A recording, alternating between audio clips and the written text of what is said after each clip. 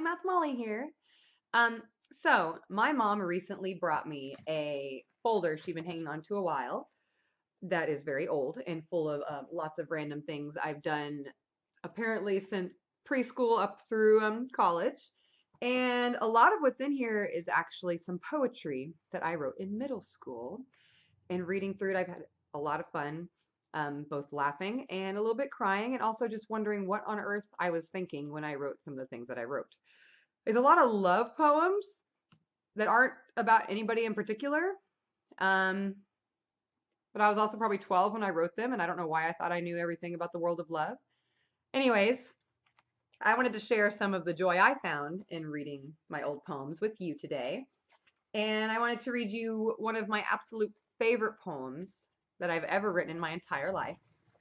It's a poem called There Was a Girl. So here we go.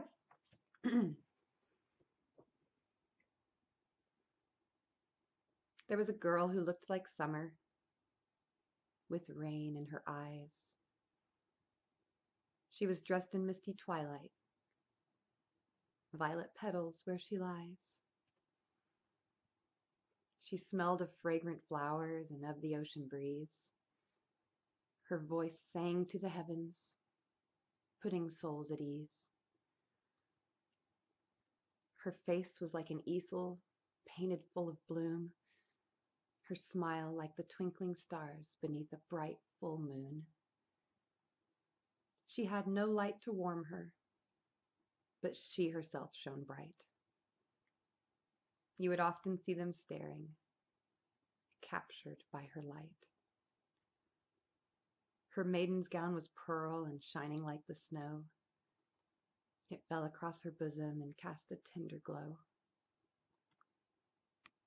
But she should stand alone, with no one by her side. Her light a lone reminder of her duty and her pride. Her tears fell like the stars and sparkled like the dew. Yet still she spoke to none and ignored the gazing few. No one understands her and no one ever will. She's locked away in her own world, frozen completely still.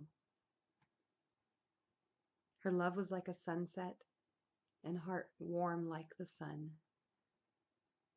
They would always see her kneeling there, praying for everyone.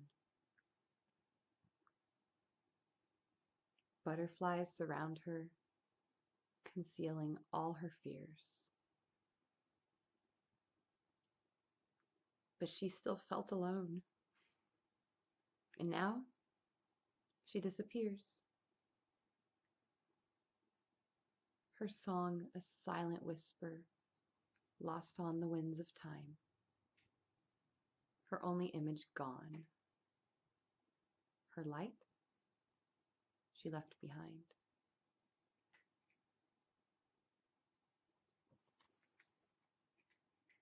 I read that poem and I think about the age I was when I wrote it, and it occurs to me that it sounds sort of suicidal the way it ends with her disappearing and her feeling alone. And I never had those thoughts. I mean, not really, not truly like some people that are suffering through that do. And I don't even remember feeling sad when I actually wrote this poem. And that's one of the things that gets to me. And every time I read it, I feel like it resonates with me just a little bit more. Like I wrote it then for myself in the future, because that was when I was going to need it. Anyways, I'll be sharing more of my middle school poetry with you later on. Some of it's much more laughable than that piece I just shared with you. Please feel free to give me your feedback on it. Let me know what you think, or how that poem might have affected you, or if you have some poetry that you would like to share. Thanks, you guys. This has been Polymath Molly. See you next time.